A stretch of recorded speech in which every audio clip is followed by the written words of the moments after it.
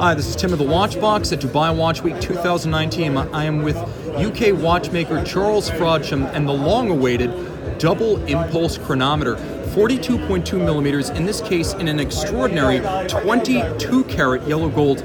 When was the last time you saw a 22 karat case? Probably never. If this is your initiation, you're going to like what follows.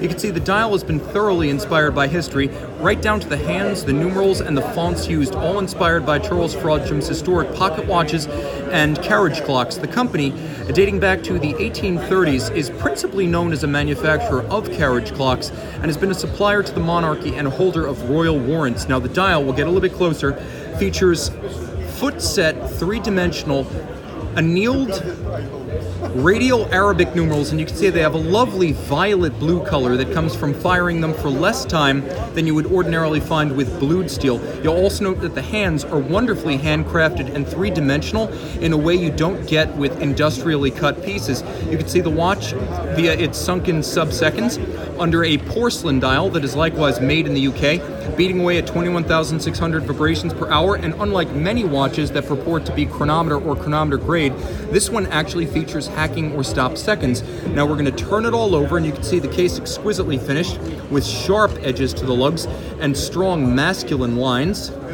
Features an extraordinary caliber manual wind that includes intellectual contributions from both George Daniels and Derek Pratt, giants of British watchmaking and horology generally.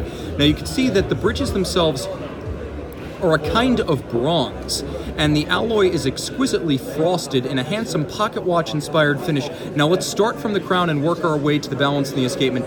You can see adjacent to the crown wheel, and then adjacent to that there is a power reserve indicator with a sort of snail shell or seashell motif. You can see there's an index placed immediately adjacent, and then you have the twin ratchet wheels with twin clicks atop the mainsprings, which have been equalized to provide even torque throughout their wind to the double direct impulse escapement system, which, as you can see, operates via twin independent trains. The best way to think of this watch is as two movements in one case. Now the double direct impulse escapement, if you trace it historically, dates back to 1802 with Breguet and the so-called natural escapement. Now that featured one power supply and a problem that involved precision of manufacturing as well as play between the two wheels when driven by a single mainspring barrel. Daniels and Frodsham found a solution in the twin barrel power reserves. Now because the springs are equalized and it's important to maintain equal torque on both sides to maintain equal amplitude, as the balance is impulsed only in its direction of travel alternately by each wheel, and this directly, but they have to be equalized and measured beforehand, and then there's a stop works installed so that they never drop below a tension level at which their torque is even. So there is a stop works that stops the watch after its 36-hour chronometric power reserve. Now I'm going to stop the balance so you can see its free-sprung architecture. This is proprietary to Frodsham. You'll also note their overcoil hairspring. The watch has been adjusted in all positions and is an exquisite timekeeper.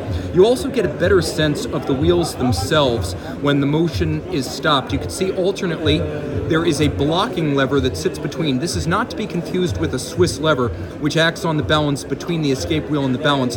This is only to halt the wheel that is not in the process of directly impulsing the balance itself.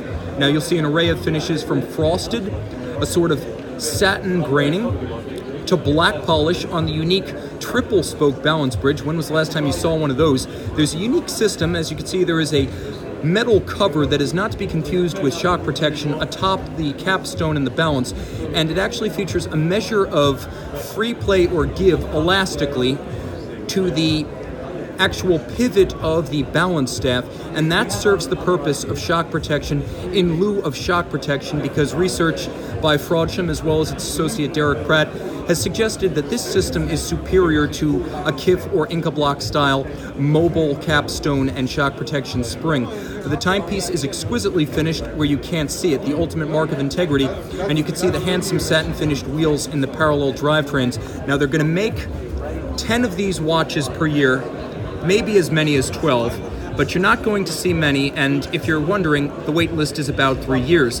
The watch is available in white gold, rose gold, stainless steel, as well as this exquisite 22 karat, which is how I would get mine. And then you have your choice of Arabic numeral or Roman numeral dials. You can also have the dial blazoned with the royal warrants that are serviced by Frodsham. The timepiece is exquisitely nostalgic, created by a brand that still actively creates and services products with a vintage air about them, the pocket watches and the carriage clocks. And if you buy one of these watches, it came out of the same atelier that served the monarchy, one of the most exciting new watches of 2019, 10 to 12 a year, the Charles Frodsham double impulse chronometer.